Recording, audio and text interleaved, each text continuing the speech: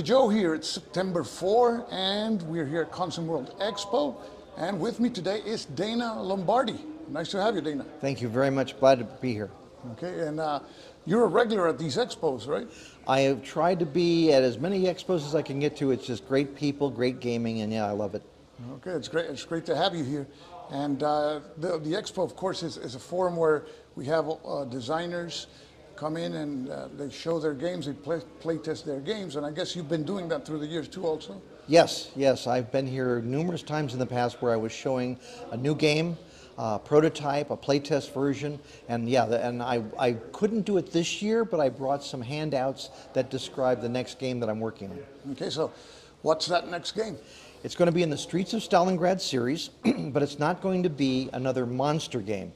The early Streets of Stalingrad, the first 3 editions that we published, were 2,000 counters, 6-foot or 7-foot long boards, game boards, and so you had to have quite a number of people and be able to leave it up for a while. Yes. But that's not this one. Even though I call it Streets of Stalingrad, the scale is what's different. Not the research, not the battle itself, but the scale now is regimental or brigade level as the main maneuver unit. Okay, and I'm aware because I have the 3rd edition, which is the Art Lupinacci L2 edition. Is that correct? Yes, L2, Art and me. We're Lombardy Lupinacci. Oh, Lombardy and Lupinacci. That's L2. Okay, good. And that edition, what was the scale there? It was also company scale like the previous games. All of them were infantry, were companies, and then the platoons were the armor platoons, and then you'd have like batteries or field artillery battalions. So otherwise, but mainly all the infantry, the combat pioneers and everything were companies. Okay, and now the scale will be what? With a regimental level, which means that the battalions and companies of Stugs and combat pioneers and so forth are basically the support units. So you have 2 types of units. The basic maneuver unit is a regiment, yes, in the German divisions, or a Panzer Grenadier battalion, okay? And then on the Soviet side, it's a brigade, or an independent brigade, or a regiment from a division.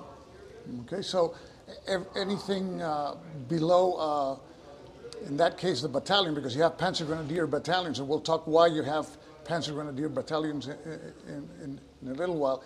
Anything below that, and that scale is like an asset that you can add to certain units. Yes, that is exactly correct. Basically, the Germans and every army eventually built what the United States Army in World War II called regimental combat teams. And basically that meant that the regiment was the main structure, but that they would attach whatever they felt was necessary to achieve the mission.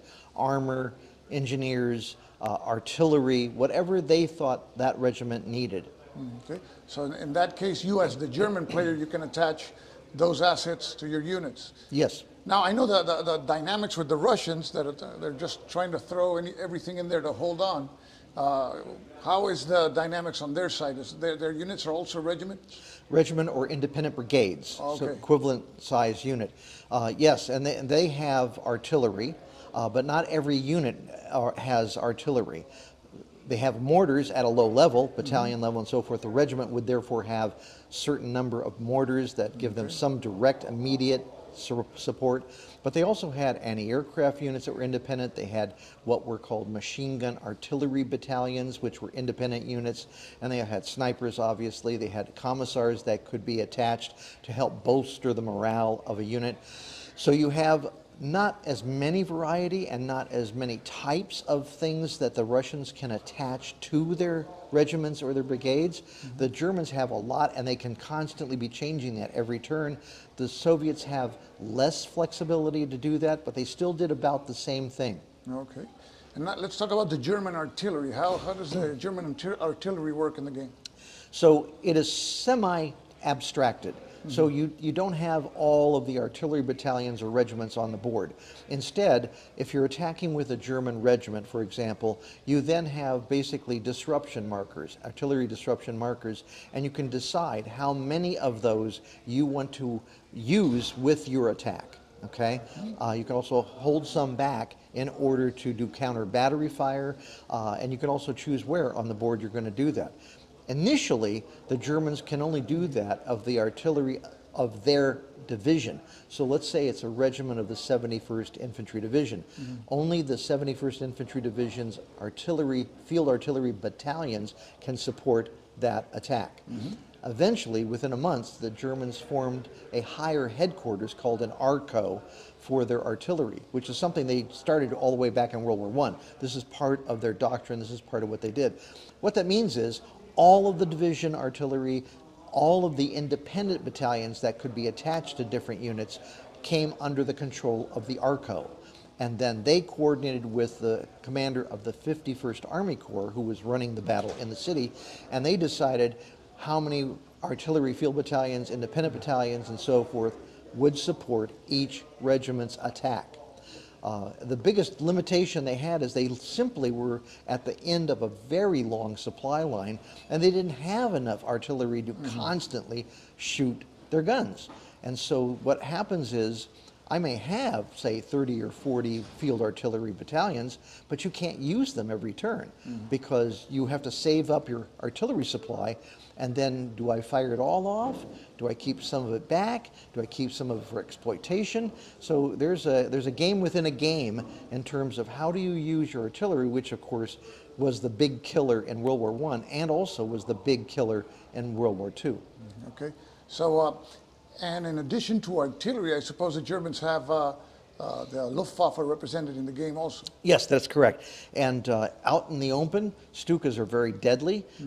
Whether the Soviets are trying to use the woods or Balkas or whatever, but in the city, Chukov, who was the commander of the 62nd Soviet Army, figured out very quickly that they had to get their men as close as possible to the Germans so that the Stukas could not just pound all their positions. That didn't mean the Stukas couldn't also pound positions behind, right, with a safety margin, so they didn't bomb their own troops.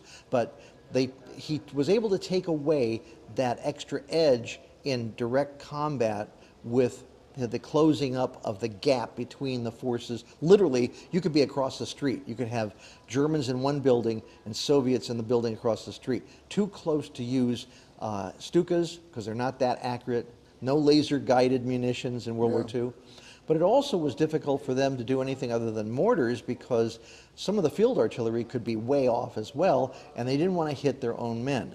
So that helped preserve a lot of Soviets who would have been probably destroyed simply by the overwhelming artillery advantage. So, but the Stukas can still they can interdict the crossing of the Volga River, right? Yes, actually, there's a lot of things interdicting it, and the Stukas, along with just regular fighter planes, machine gunning the barges and everything going across. The Soviets had to do a lot of their crossing at night because the air power was so dominant.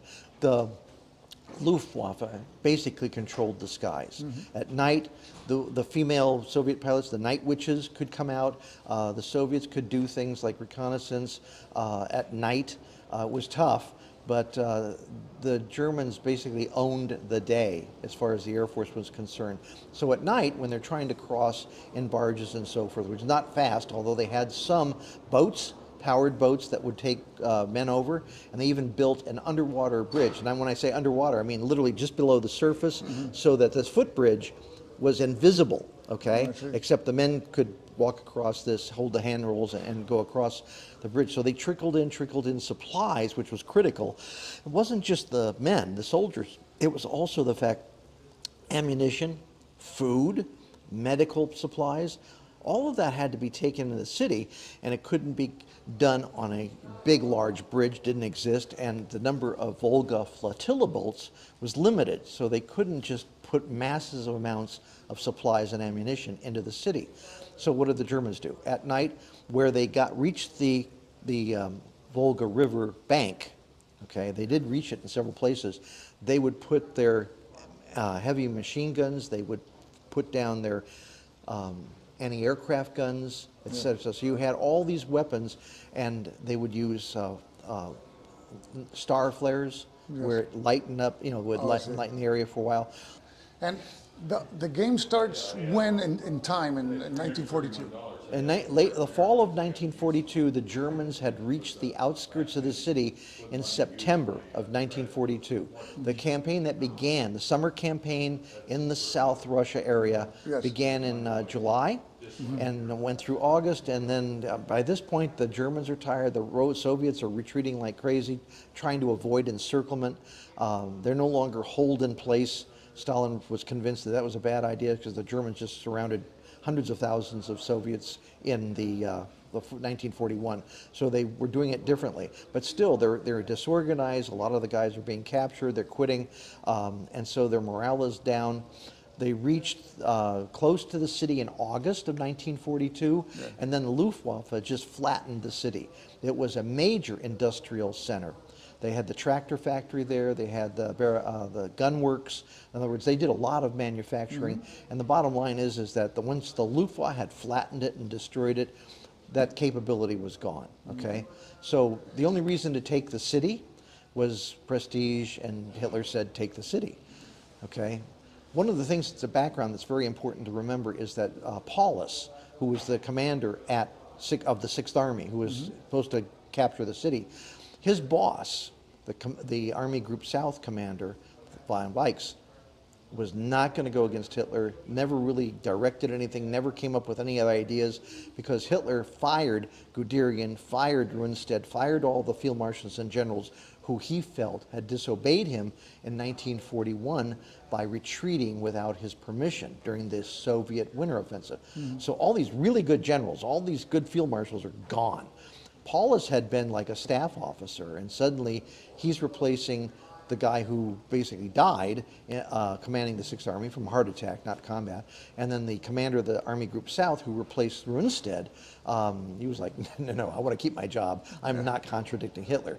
Because, quite frankly, this was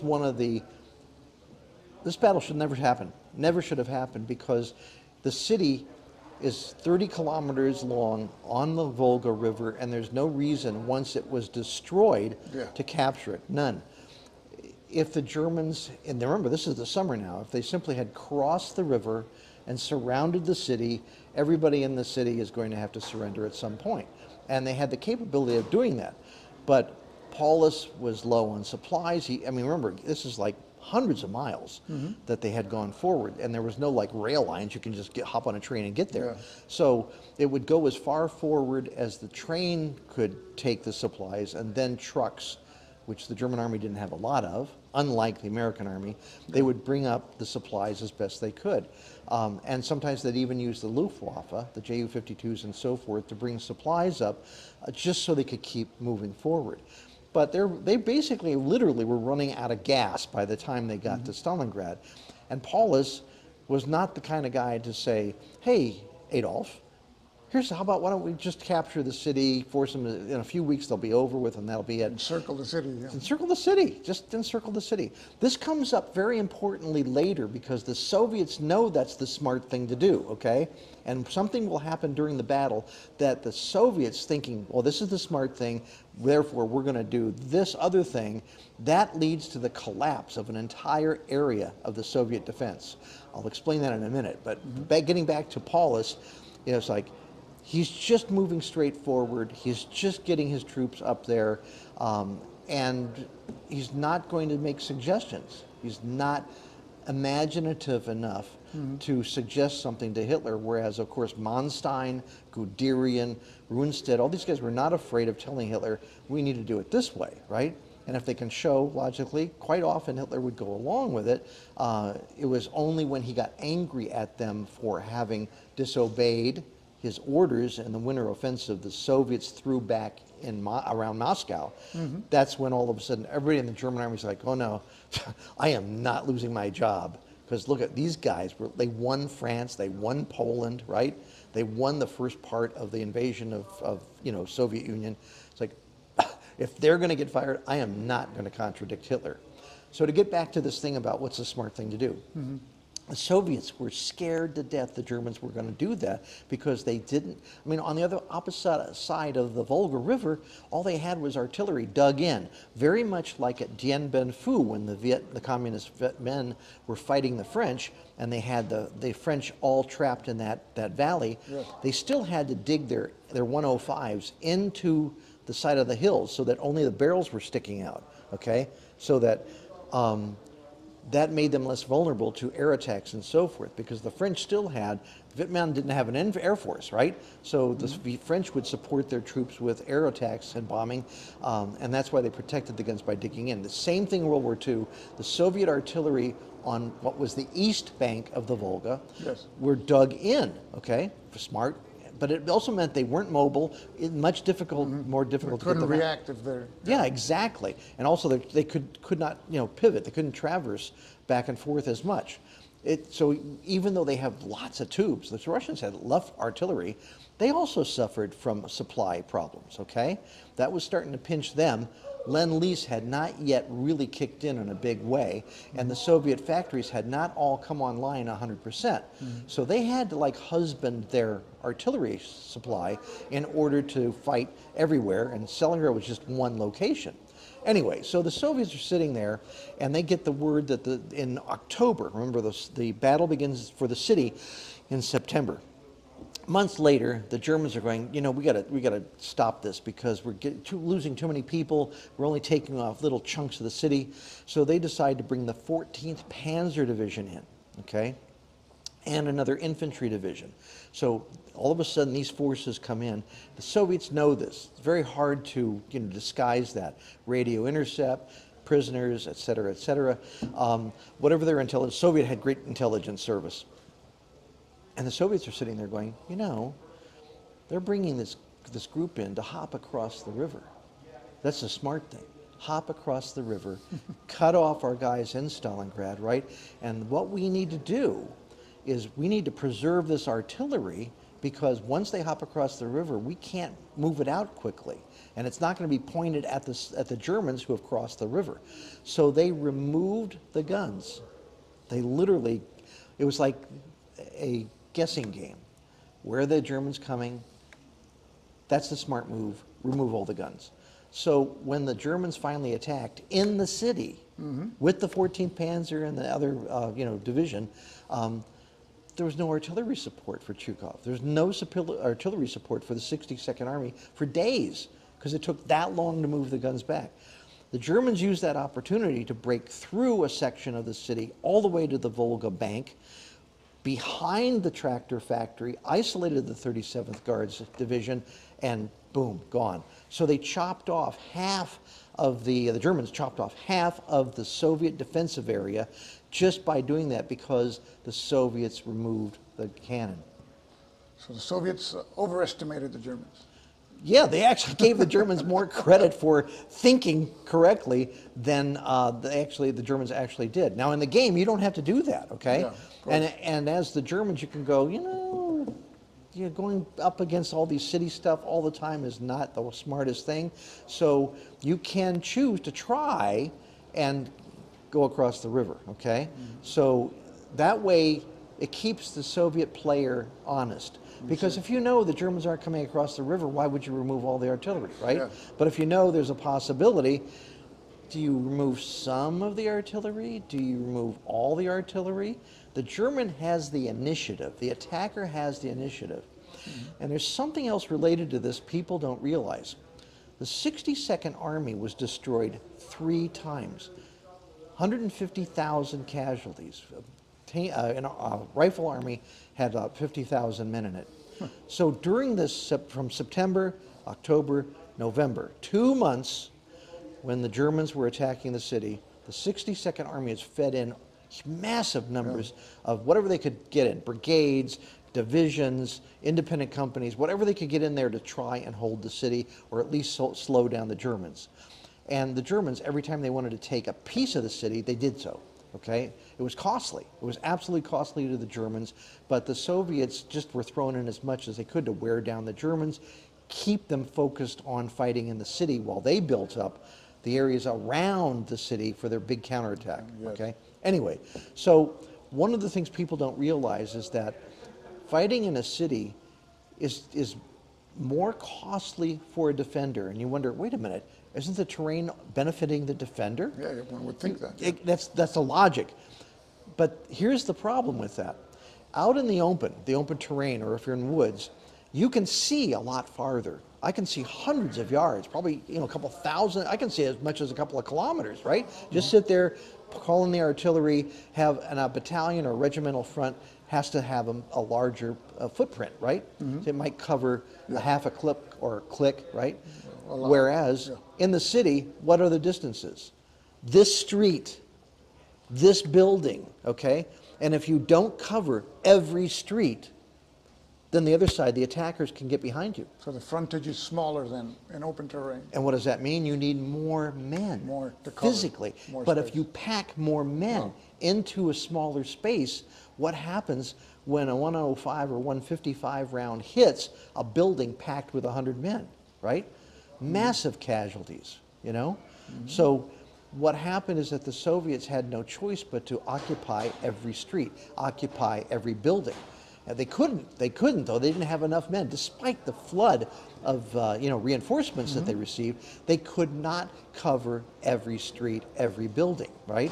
And eventually the Germans would be able to take it, get behind them. Then the Soviets would scramble to form a new defensive line. But one of the reasons they got that time is because their artillery often would flatten. They know that they'd lost this area, these several blocks, and their artillery on the other side would hit those buildings that they used to occupy because they know the Germans have them now. That slowed down the Germans who didn't want to walk through a bombardment. But what happened in October? There's no artillery. So the Germans not only got, break through the initial crust, break through the second line, and then, oh my God, there's nobody behind them, literally.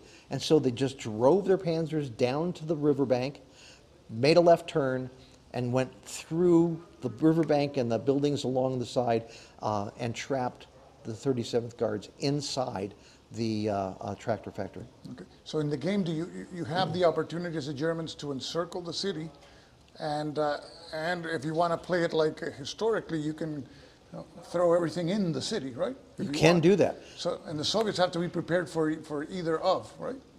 Yes, the only thing we don't let them do is totally forget the city. I mean, initially, we're not going to make it possible for you to not go in the city, okay?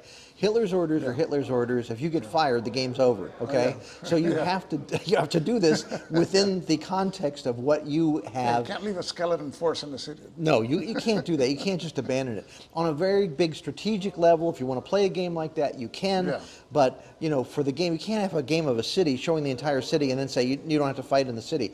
What's the point, right? But it does allow you that flexibility for that point. When the Soviets were scared about this, we're going to allow the Germans to have that as a possibility. Maybe Paulus sells Hitler on it. Maybe, if somebody who had been a die-hard Nazi, okay, because Paulus wasn't, but if maybe he had appointed somebody that was, pro-Nazi. Like a model or something. Like a model, right? What happens then is these guys were smart because they do it knowing that Hitler would give them slack, right? Because success is the reward, right? So if Model had been there commanding the 6th Army, he could have gone, hop across the river, isolate them. My Fuhrer, great news, we've captured the city. That's all you tell them, right? Don't tell them how. So, but that is a historical alternative. That's not what the game can show. You're still Paulus, you're limited in what you can do, but the Soviets don't know that you can't go across. So we allowed that possibility so that the Soviets have to figure out, do I remove my cannon or do I leave them in place? Because then you have a bigger disaster if the encirclement happens. Okay. Now this particular game, it has, does it have hexes like the others? It has a mix of hexes and areas. Okay. Inside the city are your standard hexes, except big enough. I have oversized counters. I have oversized counter. Right now we're looking at 3/4 inch for the regiments, maybe 1 inch counters. Wow. So it'll be a big hex Nice. in the city and the factories. Okay? But outside, where the few buildings are and the hills and the woods and literally open steppe, you don't need hexes. Because remember, I said that a regiment can hold a bigger area. Yeah. So what you would see is, butt up against this hexagon grid are these areas, irregular areas that incorporate these outer areas, so that a regiment outside the city or a brigade would hold, say, a 2 or 3 inch horizontal shaped area. Okay? Okay. Once they get to the city, now they can only control a much smaller area. Which reflects what you were talking about, the density of the city that requires more manpower to control each its measure of terrain. Absolutely. Okay. To hold a city, to try and hold a city like Berlin or Leningrad or Stalingrad, takes a huge number of soldiers. Fighting in an urban area just gobbles up troops. The attacker has the advantage in that they don't have to have every street covered, except with a couple of people just making sure the other side doesn't come down it, because the other side's not going to attack. So the Germans have the initiative. They can pick and choose where they're going to attack, and they just need to make sure they don't have a giant hole that the Soviets can get behind them. The Soviets, on a very tactical level, could sneak behind the Germans through sewers, through buildings that they get through at night. You know, not everybody can be vigilant every night 100%. Yeah. So they were able to capture prisoners, they were able to go behind the Germans, which caused problems. But it wasn't like they had a massive counterattack in the city until their big counteroffensive happened. Okay. And what's the time scale that you use for each turn? Three days, so that what you can fight the whole campaign in like 30 turns. Okay. And you're going to have shorter scenarios, I suppose. Absolutely, absolutely. In fact, I'm trying to do this like John Hill did with Squad Leader. Remember, there was the initial programmed instructions. Programmed instructions. So That's what I'm great. going to do is, I would like to have like one scenario that's just a piece of the city, few divisions on the German side, some remnants and brigades on the Soviet side, and you learn how to play the game that way. And then you can do the full campaign later. Okay. You said that you're thinking about counters which are 3/4 of an inch, and the smaller ones are 5/8 of an inch. So how big is the map? Is the map going to be approximately? Well, the whole city is like 30 kilometers, as I said. And when I did this with my 300-meter hexes for companies, I'm looking at least a kilometer per hex for the new map, which is, so therefore that 6 foot comes down to about 2 feet. Okay. Say 2.5 feet long. Long. It's Okay, long long. and skinny. Long and Long. skinny. Okay, got it. Okay. Yeah. Because there was, except for the Orlovka pocket, Yeah. you know, the Germans were real close to the city, so you don't.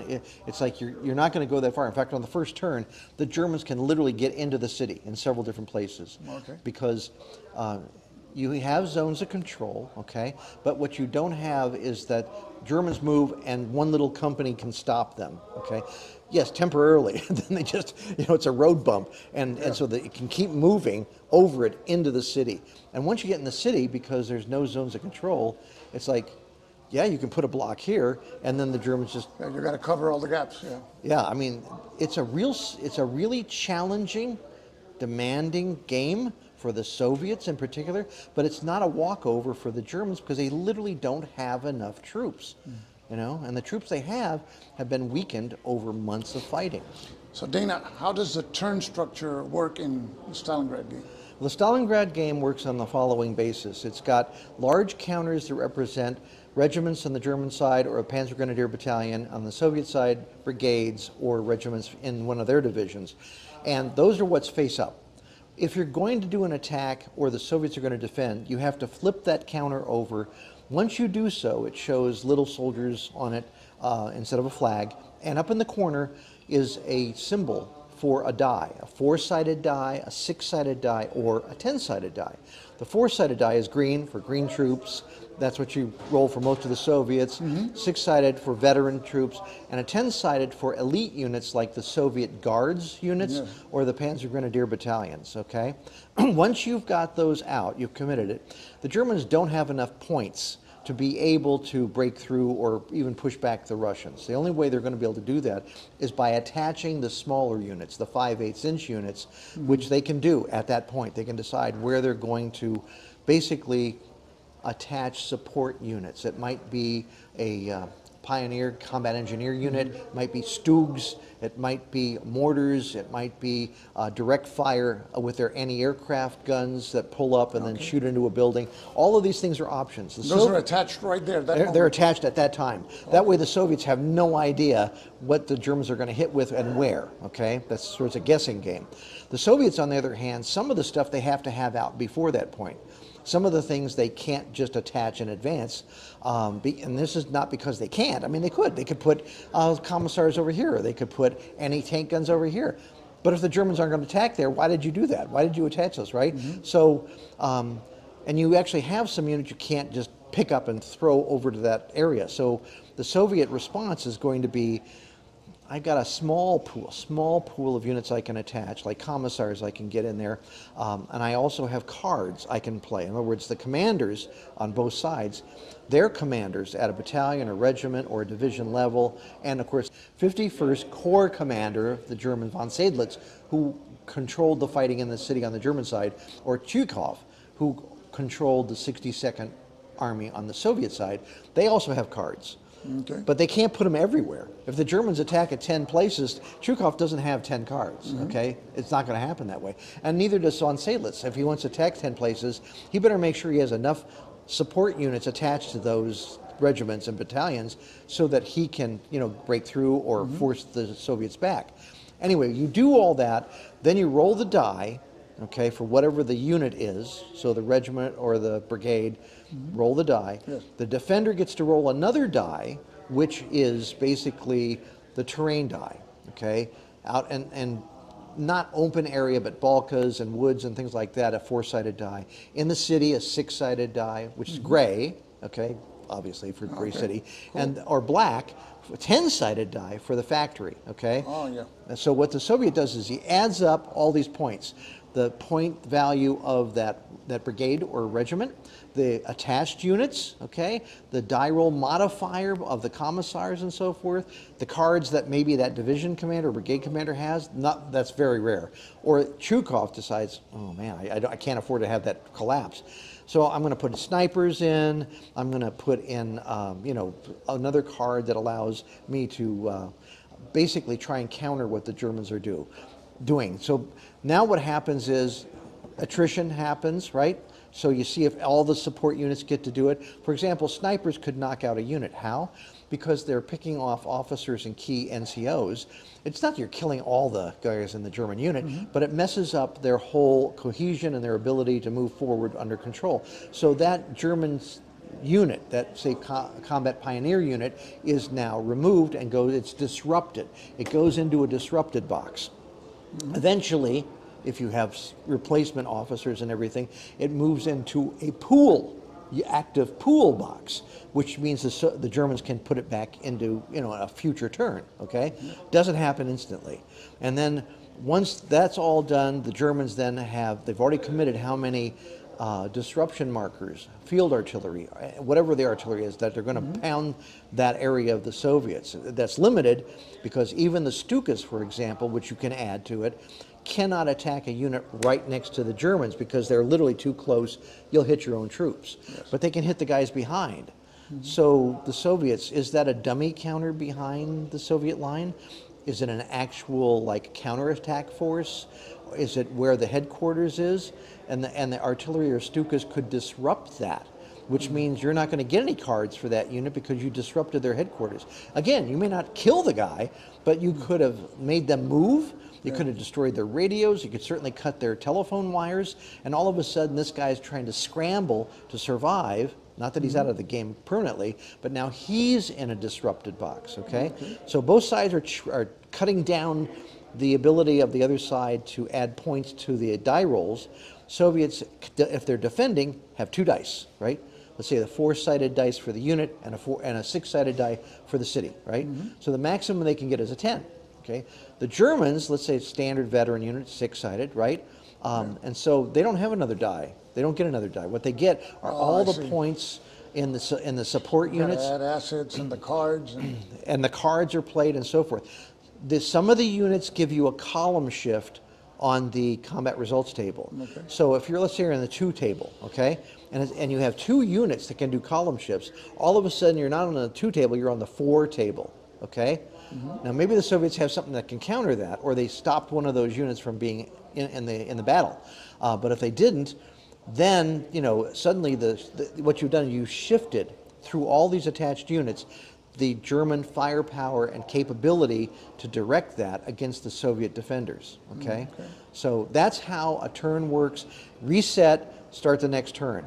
The Soviets theoretically can counterattack, but it's on a very local level, so you're not going to have giant regimental and brigade level attacks against the Germans, except in rare circumstances where their Chuikov, for example, can have a counterattack card. It's going to be not often, because remember, they have the same problems as the Germans, right? Okay, you can counterattack. They have a river on their behind them, right? Oh, they got a big problem, yes. So it's better that they stay on the defensive and just try and keep countering the German attacks. Okay. So, and about the cards, there's going to be certain things they call chrome, I suppose, instilled into the cards, which, as you stated, is an element of uncertainty, right? That is correct.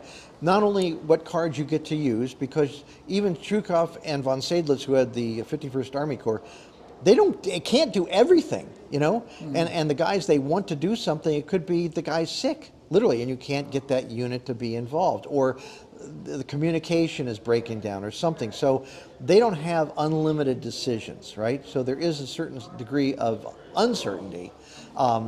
And then there are things that you get that at random happen, like mine dogs, okay? Like mine dogs are crazy. So it was like the Soviets had these dogs with explosives who were trained to eat under a tractor, so that they get used to going under like a German tank. It triggers the bomb, bang, that's the end of the tank. The Germans learned to get rid of these dogs as fast as they saw them, but they still existed, right? And so one of the random event cards that is drawn is the Germans, if they have any Stugs or Panzers or something, all of a sudden you can have this mine dog card come up.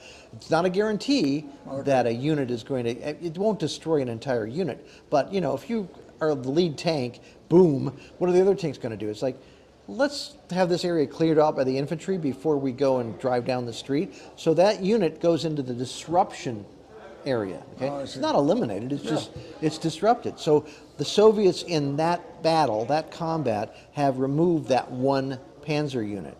Okay, so it's a guessing game. There's a lot of uncertainties for both sides, and they're trying to do the best they can with what they've got.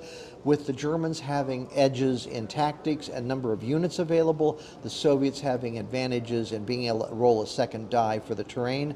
And I don't want to say cat and mouse game, but I want to say there's enough different challenging decisions and options in each battle, not just every turn, but each battle, that should make it very challenging and a fun game. Okay. And I was going to ask you, the game starts, you say, in the fall of 1942. The Germans they start already in the city, or they're in the outskirts of the city? Just on the outskirts of the city. Okay, so it's like about September 13? Mid-September, yeah, September 13, mid-September. They're just approaching the suburbs in the southern city. There's still several kilometers outside the city, and there's this pocket up in the north that the Soviets hold. Not a pocket yet, but it's an extension into the German lines called Orlovka that is going to be eventually eliminated, but they're going to sit there and force the Germans to waste resources eliminating the pocket. Anyway, so that's the beginning, but you literally could go all the way from one edge of the board, okay? It's not a wide board, it's a very narrow board, but the Germans come in on this side of the board, here's the city, and they could literally get all the way to the city in the first turn, okay? And so you're not going to have a company of tanks stop a German regiment with all the attachments, okay? The Germans probably will have some losses, but they're going to be able to, it's like a road bump. It's like, and the Soviets have no choice but to throw these out. But also once you get in the city, because there's no zones of control in the city, it's like the Soviets could block this area and the Germans go right around them. So it's very scary for the Russians initially. It's like very, very tense right from the get-go, first turn. Okay. And you can play up to what month? It goes to the middle of November, so it's 2 months, basically about 60-some days. That's and the three-day turns. Okay, so you can Yeah. play the entire campaign in like 30 turns. Or, excuse me, 20 turns. 20 turns. It's my math's bad. Anyway, so you can 20 turns. You can play the whole campaign. And the Soviet counteroffensive began in mid-November. Okay, Yes. and then it's all off. It's done. They're not going to Yeah. do any more attacking. So I'm going to have scenarios that allow you to play a short version. So you can, like programmed learning that John Hill put into And Squad the Leader. original squad leader, yeah. That's right. So you can play just a section of the city with very few units, but you get an idea of how the procedure I just explained works with building regimental combat teams, getting leaders, commissars, support, artillery support, counter battery support, all this sort of thing. You come in and then roll the dice, and you find out it's obviously just killing a lot of guys. Yeah. Will the Germans take control of this part of the city and push the Soviets back? Will they break through? Will they overrun a very weakly held, like militia? Yeah. I mean, they're a road bump, okay? And no matter how many commissars you throw in, they're probably going to just be evaporated. So the initiative stays with the Germans, and we have to give each side enough options, but there's no way you can change the major overall strategy. Hitler's decided you're attacking the city. You're not going around it, you're attacking the city. Okay, wow.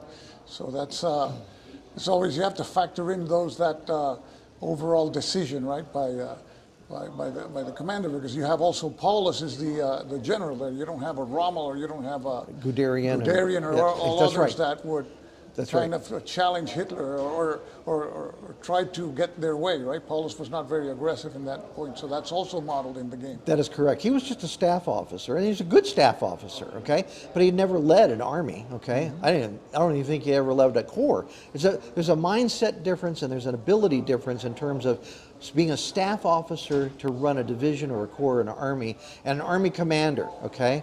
And Paulus was not an army commander, not mentally, not in attitude, and certainly once Hitler had fired all these successful generals who helped him win Poland, win France, win the first phase of Barbarossa, right? If he's willing to throw those guys out, right? It's like nobody German officers left are going to go, oh, I'm going to defy Hitler. That's not going to happen, okay? I'm going to keep my job. Okay, well, interesting.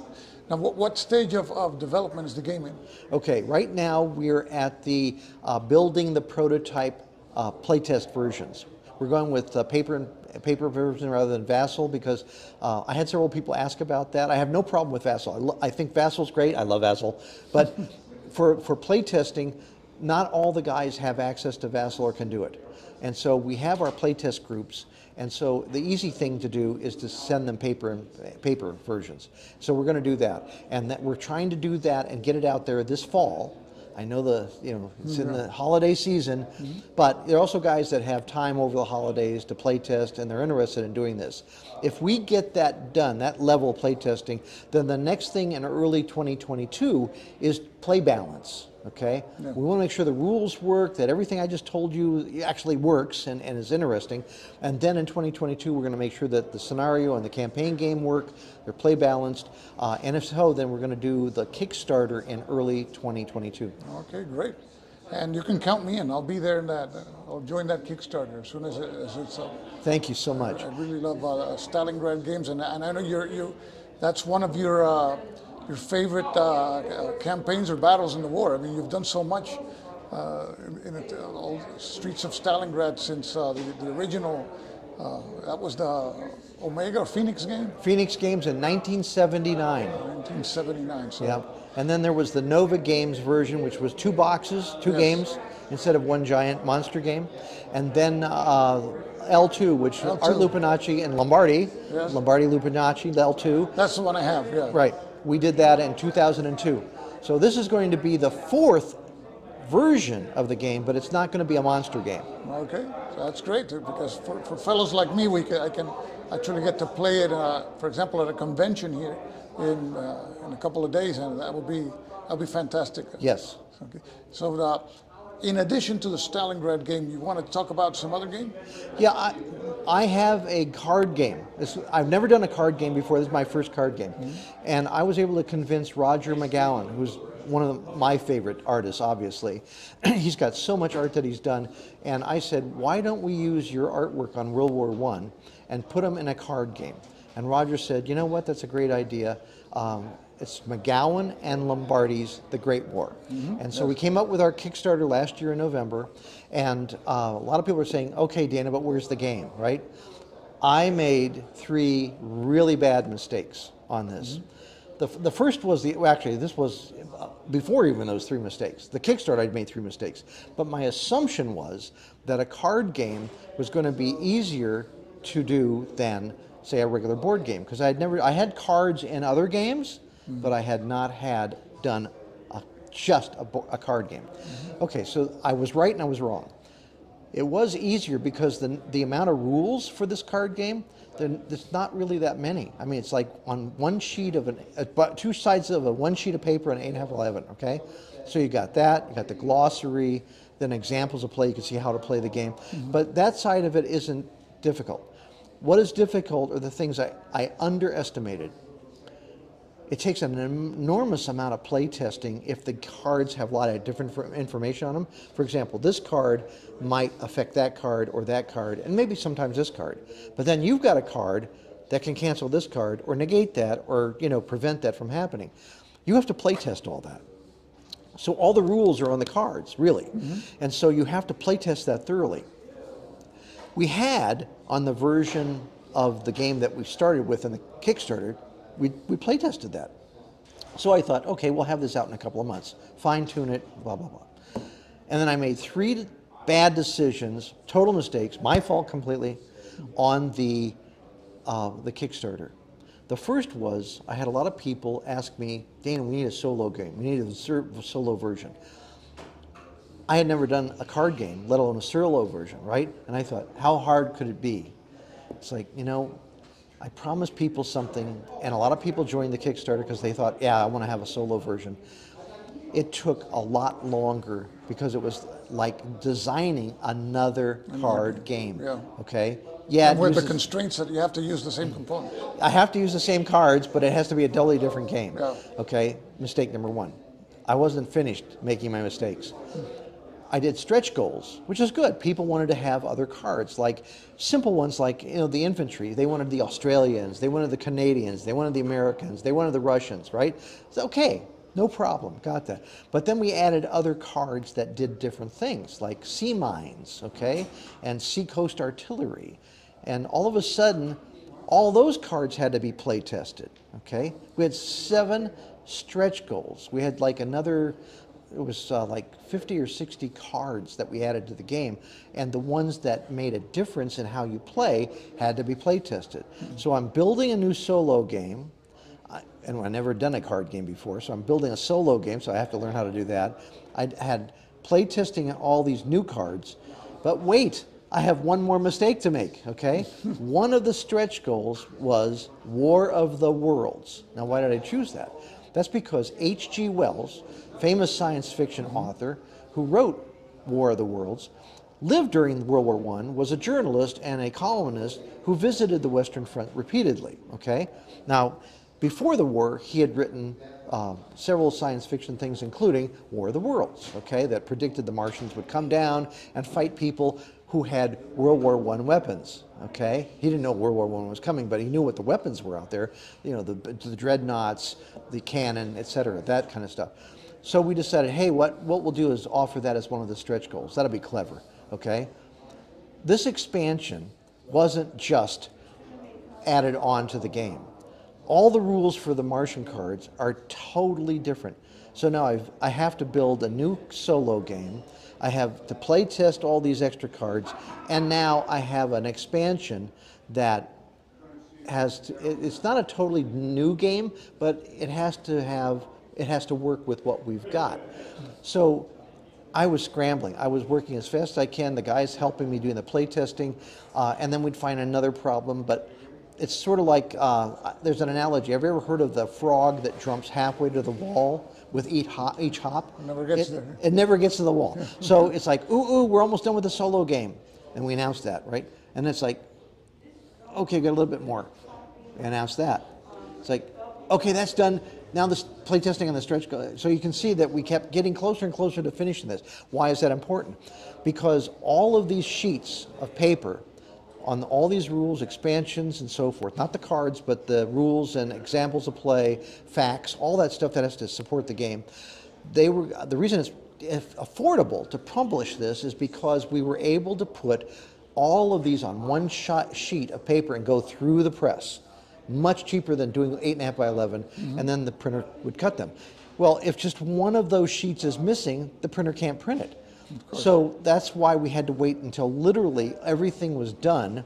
Totally my fault. I am so sorry, and I apologize to everybody about this. My bad, you know, and I will never, ever do this again, because the Stalingrad game is going to have a solo component. Okay, one of the scenarios we played solid will have that, but it will be done and play tested before the Kickstarter.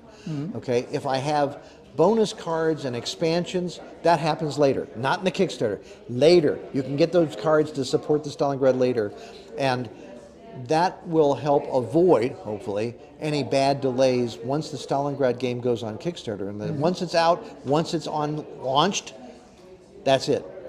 Okay, I got it. And so with the World War I game, what's the status right now? Okay, I know some of the guys out there don't believe me. I know my credibility is for shot, you know, right now. But this convention, Consimworld Expo, I love it. And one of the reasons I love it is because you can bring things here to play test. And so I was able to use the convention this whole week play testing the final things we needed to resolve in the card game. That's done. The only thing left is this weekend, Labor Day weekend, we have people proofreading it, fresh eyes. Okay. You know, I'm looking at the rules, I see words that aren't even there. I can't do this anymore. I need other people with fresh eyes who are volunteering to read the rules. And next week, and I know I've said this before, next week, you know, it goes to the printer. We should have everything back, the last of the printed materials. I have the dice, I have the cards, I have the boxes, I've got all that other stuff. We should have all that back this month, September, assemble the games, and then off they go. Okay. So that's the hope. That's the hope. Okay, but I think at the end, when you look at things from afar, at the end, the bottom line is, you know, you want the game to be out when it's ready, when it's a good game, that it's replayable and it's not a broken game. So I think I personally I'd wait. I'd be happy to wait because it's worth it. Then it's a game you're going to enjoy, you're going to play, and because we see a lot of sometimes companies rushing out games and then trying to fix them out and with the errata, and it becomes a mess. So I'm happy that it's moving forward. I'm one of those Kickstarters. Thank you. And when you announce a Kickstarter for the Stalingrad game, I'll be another one there. I love Stalingrad games, and I love your approach to the Stalingrad games. And I know you're very passionate about Battle of Stalingrad. You dedicated a lot of your time as a designer to designing and recreating that battle since the 70s with the first edition of Streets of Stalingrad. And because this game is a more, let's say, more playable format in the sense it's a smaller map, and it's the kind of game that fits right into my cup of tea. So good, thank you. I am so appreciative, Joe, you and the other people who have been patient with me. I truly believe that if I rush this thing out or I send out stuff and then there are cards that don't work, that's a disaster. Mm-hmm. And so I painted myself in a corner. I know it. I apologize for it. And I'm taking the heat, and I deserve to. But I cannot put out a game that doesn't work. It makes no sense. Of course. Yes. So thank you very much for being patient. I hope everybody feels the same way. I understand totally, and I'm sure that the gamers also will understand. I mean, we want a good game at the end. That's what we want.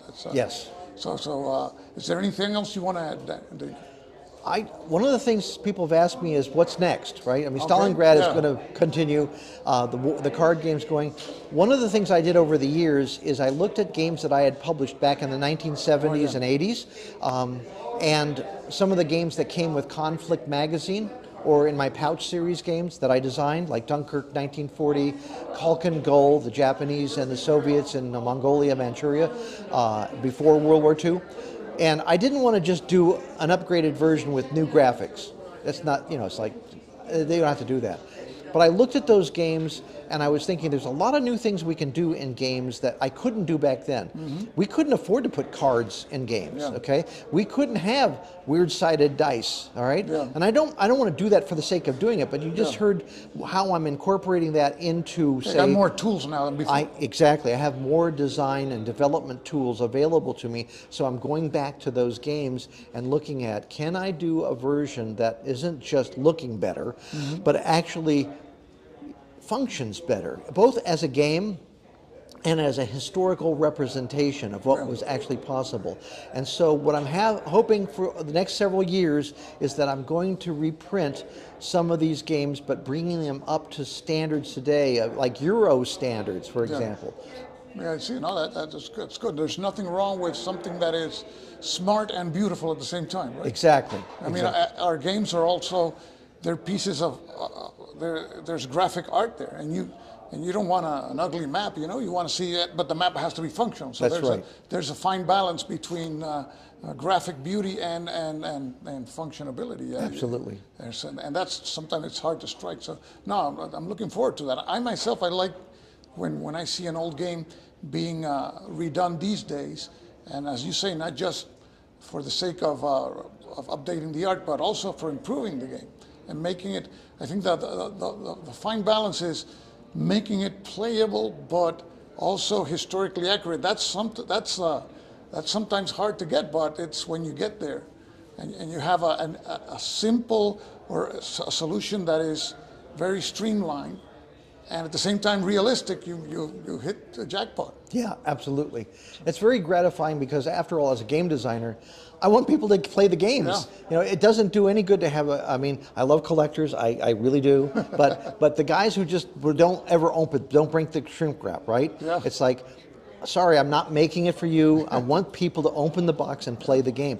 And like you said earlier about the big giant monster game, Streets of Stalingrad, the saddest thing to me was that not that many people could play it because of the space it required, the number of people and then you have to devote so much time over weekends. Can you leave it out that long? So yeah, this Stalingrad is bite-sized, if I can say that. It's possible to play a solitaire game version of it. It's possible to have an easy two-player game you can play in a couple of hours. That's my goal. Am I going to achieve that? The play testing will show. And there's nothing wrong with collecting. For example, the games that I enjoy the most and I love the most, I have my play copy, which is burned to the ground, and then I have my shrink wrap. Yeah, I understand that. I have both, but those are very special games. But let's hope that this next Stalingrad is one of them. Thank you. I hope so too. So thank you, Dana, for this interview, and I wish you the best of success. Thank you so much. And as I always say, this is Stuka Joe, signing off for now. Thanks for watching.